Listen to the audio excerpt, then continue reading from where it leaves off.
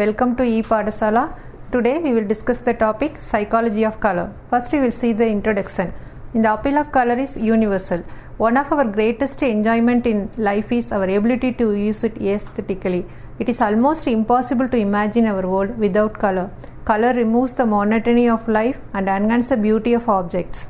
We can develop color sense through observing and analyzing colored objects. We observe the color of air and earth as a whole. For example, in a landscape, we observe the colors of plants and flowers as a whole in their harmonizing surroundings. Each of us, be it a small child, an adult or an elderly, love to see color.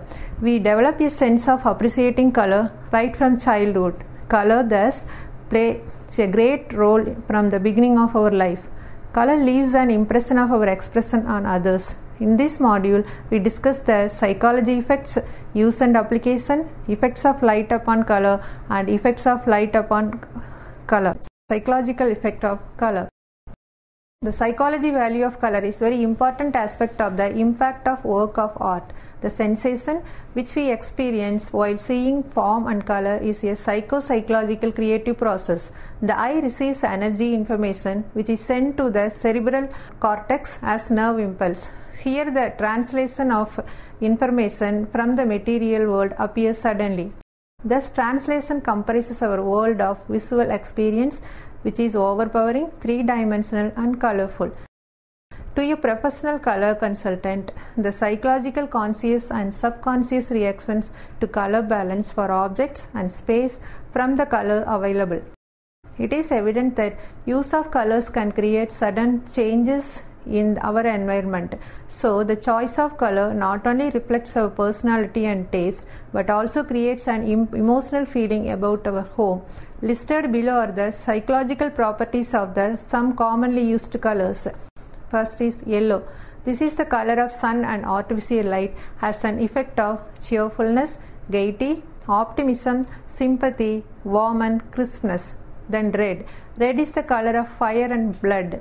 It is the expressive of heat, stimulation, activity, richness, splendor and dignity, power, movement, aggression, boldness and love. Then orange. Orange is associated with life and most vivid. It expresses energy, spirit, hope, courage and cordially. Blue. It is the color of clear skies and deep water and so is associated with coolness. It expresses distance, soothing to the nervous, depressing, truth, calmness, reserve, formality and lack of sympathy. Green. Green is the color of grass, leaves and naturally suggests rest, cool, refreshment, symbolically rebirth and suggestive of hope. Brown. It is the most useful of all colors. It has traditionally associated with ideas of humility, tranquility and gentleness. Violet. Violet is associated with heroism and passion, mystery, dignity, reflection and pomp. It has the soothing influence. Then pink. Pink, slightly stimulating, could be used in mosses in bedroom and nursery. Then it is white. White is the psychological feeling of clarity, luxury, delicacy, feminine, peace, honesty, reliability and trust. Black. Black suggests mystery, wisdom, solidity and sophistication. Then grey. It is produced by mixing of black and white, so it may be warm or cool. It expresses the feeling of gentle or maturity and experience. So next we will discuss about the color uses and applications. Color coordination is magical. For uses and application of color, one can create any atmosphere or mood by studying and understanding the principles of color harmony. These principles have been studied intently by philosophers, scientists and artists. From this were developed several formalized color schemes including the related color and contrasting color harmonies. So the color harmonies are divided into mechanical and non-mechanical. Mechanical color scheme is then subdivided into related color harmony and contrast color harmony. Related color harmonies are then divided into monochromatic, analogous and neutral. Then contrast color harmonies are subdivided into complementary, double complementary, split complementary and triad. Then next is non-mechanical color scheme. It is subdivided into ready-made color scheme and natural based. Natural based is subdivided into landscape based, natural object based. First we will see about the nature based color scheme. Nature provides bountiful ideas and these can be utilized successfully to make a variety of color schemes and harmonies. We can divide nature based color scheme into two categories as landscape based and nature object based. Landscape based color schemes. If we observe the color of sea, sky, clouds, mountains, land covered with plants and trees, and earth or barren land, we find that they do not have sour color and are large in areas. The sky occupying the largest area is light blue. Water in the sea, river, canal also has the reflection of the same light blue. Mountains are generally covered with either snow or light brown. Trees and plants covered with green leaves. Earth is of dull brown or ochre color and trees are green. But with all this, one will find a fantastic variety of flowers, fruits, birds, insects, reptiles, animals, fish, etc. in bright color combinations, though these are small in size. Then, nature object based color schemes. Nature has created various creatures with variegated color schemes. Observe a butterfly or a fish or a flower. This will give a cue to a color scheme. A butterfly might give a color scheme of lemon, golden yellow, brown, black and white, or a flower might lead to a color scheme of lilac and white punctuated with violet and green. A Fanta might decide a color scheme of black and white and with the accent provided by brown, or a rose will give two distinct colors, red and green. While we find green covering larger areas or leaves and stems, and red is seen in smaller flowers. The yellow pollens and some dry brown twigs provide accents and backgrounds respectively. Then we will discuss about the mechanical based color schemes. So mechanical based color scheme included harmonies of related color and harmonies of contrasting colors. First we will discuss the harmonies of related colors. They are based on either a single hue or a series of analogous hues and promote harmony and unity. According to this criterion, the following are the related color scheme, that is monochromatic, analogous, neutral color schemes. First is monochromatic color scheme. Monochromatic means of one color. Under this scheme, only one hue and its different values and intensities are used. The popular scheme of peach, brown and orange is truly monochromatic scheme. An example is red can be used with its various intensities giving vermilion, caramel, crimson, etc. and various values in high key giving ops red, peach, plus tint, Indian red, brown, etc. Monochromatic color scheme can easily and successfully used for large rooms. The color scheme is the simplest and easiest use for any beginner in interior decoration.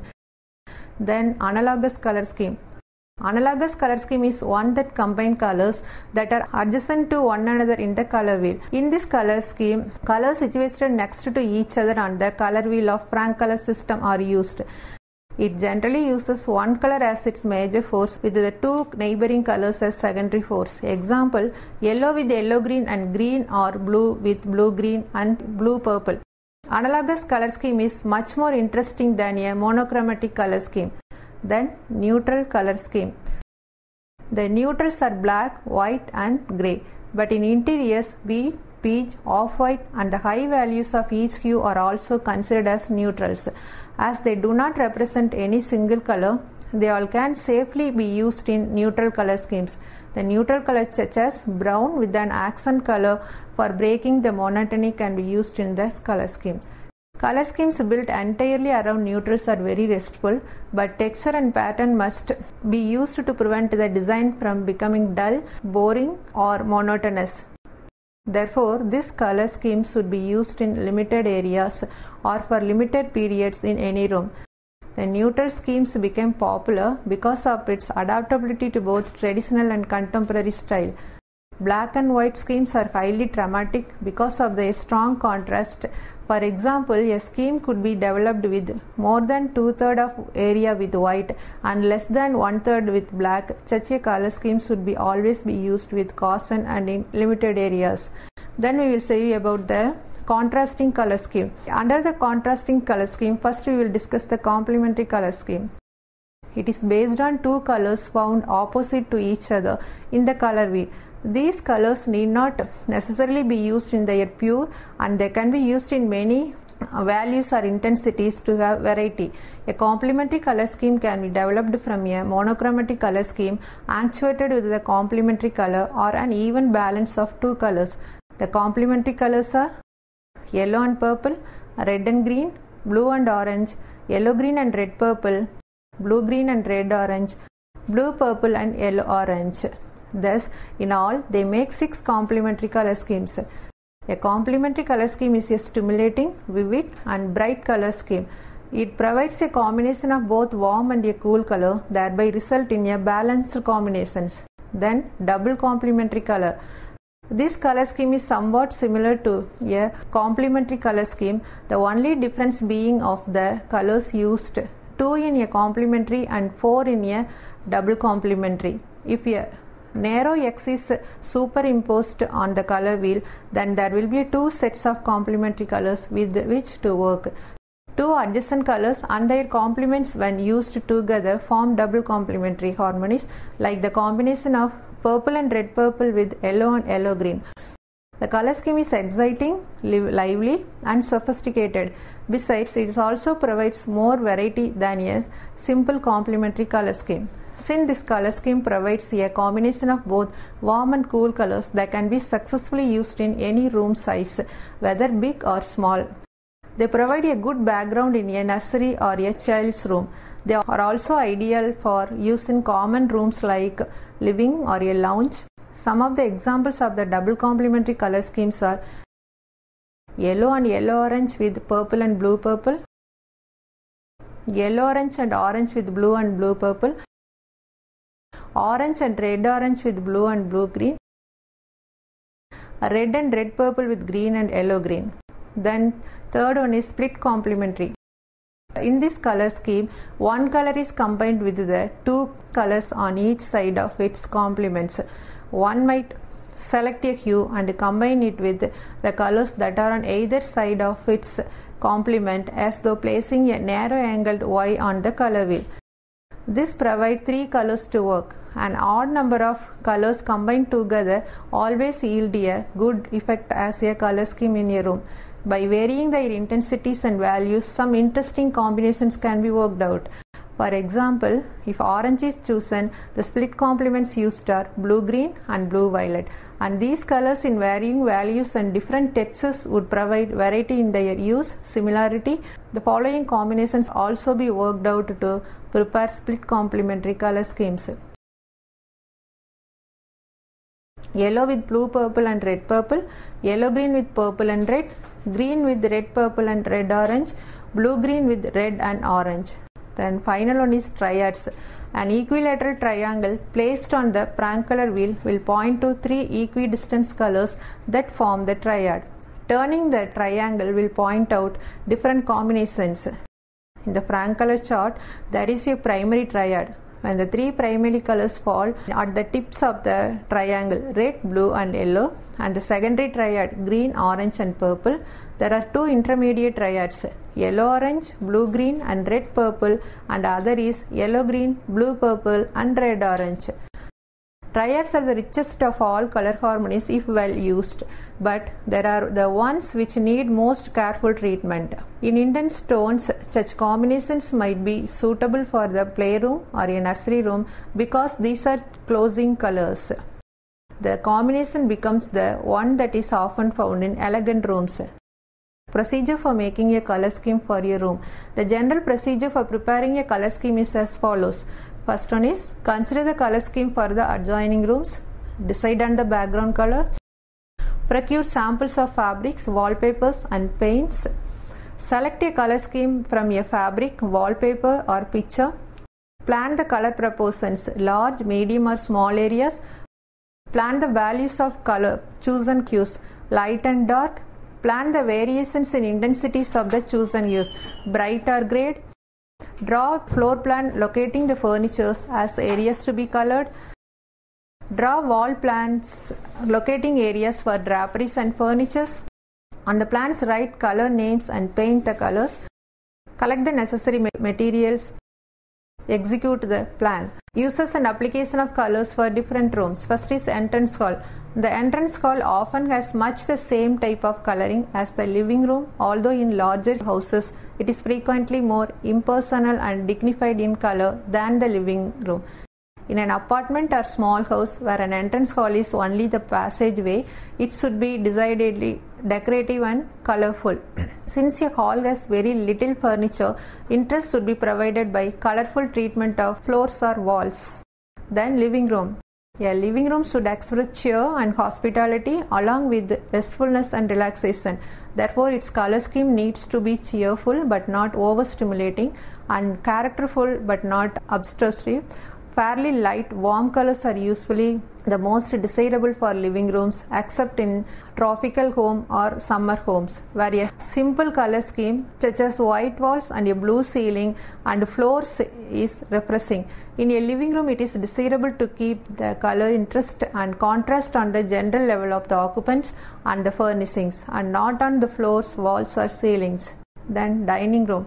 In a formal home, is naturally in the same character as the house, so its color scheme is conservative and dignified. Colors such as lattice green, shrimp pink, butter yellow, lemon yellow, watermelon rose or tomato red have refreshing and delicious implications. The addition of white is desirable, particularly if the white is used on the table. Kitchen.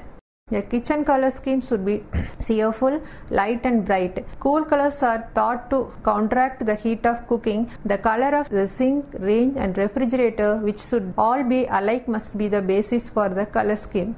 When these three articles are white or pale grey, they are most easily fitted into the room design. Bedroom. A bedroom color scheme is usually more personal than any other. Its dominant colors might well be the favorite color of the occupant. A master bedroom used by both husband and wife should contain color express of both. A man's room or the boy's room should be masculine with rich, characterful colors, possibly combined with natural wood. A woman's room or girl's room should be bright and feminine and harmonious with their own coloring. A pretty, colorful room helps to develop girls' personality. Children's rooms are often finished with colored decorations placed at the children's eye level. Bathroom. Bathroom walls and fixtures should usually be white for hygienic and as well as aesthetic reason. In general, colored fixtures have proved to be tiresome. However, one bright, clear, positive color is needed in a bathroom. It should be used on the floor or on the upper wall, on the ceiling, and in towels, mats, curtains, and shower curtains. Bathrooms are often decorated in colors that suggestive water, like green, blue, violet, or grey. Games room. Color scheme should be bold and vigorous. The whole effect should be amusing with colorful background, supplying interest since furniture is scarce. The wall might be painted in a warm, bright, solid color such as coral or lemon yellow, or two walls might be painted in stripes, checks, or plates. Mural painting suggesting a circus, a ship, or a garden might be effective. In planning the color for a whole house, it is better to begin by sketching each room. Separate sheets can be prepared for each room, and a rough sketch of its shape, window placements, and furniture arrangements can help to provide the base for filling them with suitable colors using pencils or crayons. Once this is done for every room, they can be spread on the floor in sequence. A close analysis will give an idea about the strength and mistakes in the scheme. The sketch can then be redone to remove the mistakes. Then next we will see about the effect of light upon color. Light is an important element in determining the beauty and comfort of the home. The basic function of the lighting arrangement is to illuminate the form and space of an interior environment. It allows its user to undertake and perform various activities in a comfortable and efficient manner. Thus, good lighting design is a factor to determine not only its aesthetic aspect but also its functional efficiency. Similar to color and lighting, walls and ceilings in a room contribute in designing the interiors. They provide a major aesthetic background on which the additional factors for decoration can be placed. Besides providing safety and insulation against climatic changes and dampness, they prove to be status symbols on account of the elaborate decorations on the walls and ceilings of the house. In the absence of light, there is darkness, and therefore no color is made visible. Thus, color and light are closely related. Incandescent lighting has a yellowish tint, whereas the fluorescent tube generally impart a bluish cast. Both the intents of artificial light and its source, whether incandescent or fluorescent, tend to distort colors. When one needs to select some color, one should try it under natural light as well as in home lighting conditions, since most shops use bright commercial fluorescent lighting as a rule. Considering architectural features, light is incredibly important when choosing color for the room, and one should consider with which direction the room faces and whether it has a receiving lot of sunlight. Natural light colors varies according to both the quality and type of natural light, and the same color can often appear quite different from to room. Determining the direction of the room will help to understand what level of natural light it receives. First is north-facing room. North-facing rooms can be challenging to decorate, as light from the north is cooler and harsher. These rooms receive sunlight throughout the most of the day, so avoid using bold and cool colors. South-facing rooms receiving very little natural sunlight throughout the day, so may appear cooler. Using colors with the warmer feel like red, yellow and orange with a mix of incandescent lighting to bring out the warm tones. South-facing rooms are joy to decorate. East-facing rooms. It receives sunlight in the morning and will appear cooler as the day wears on. Think about using incandescent lighting to create a warm atmosphere in the evening. Then west-facing rooms. It seems to cooler in the mornings but will receive sunlight as the day wears on. White will really enhance both natural and artificial light in west-facing rooms. Depending on the level of natural light a room receives, need to consider the color and lighting scheme according to the mood would like to set. The most important thing we need to understand is that black, dark colors absorb the light and the white and light colors reflect it. If a room receives a little natural light, can use lighter color to try and reflect what little it gets. Then next is effects of color upon color.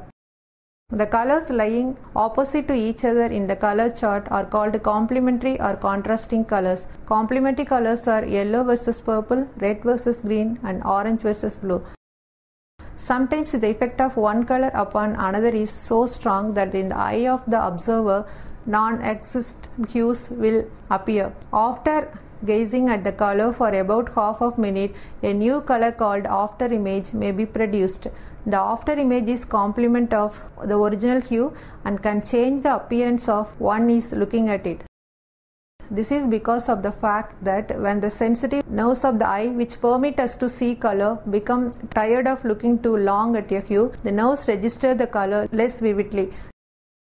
The original color becomes duller and an impression remains in the eye of its complementary color. Similarly, if one looks fixedly at the spot of bright orange color for about half a minute and then looks at white surface, a bluish green spot will appear on the white surface. So, now we will see the conclusion. Color is one of the most fascinating tools to work with in decorating. It can do wonders if used with imaginations. Color is often the decorator's favorite element, probably because it is important in establishing the mood and the personality of the home. Color brings an atmosphere into our homes through a few conscious choice of few fashionable color accent. So, color is the most significant in decorating interiors as it removes the monotony of life and enhances the beauty of the house.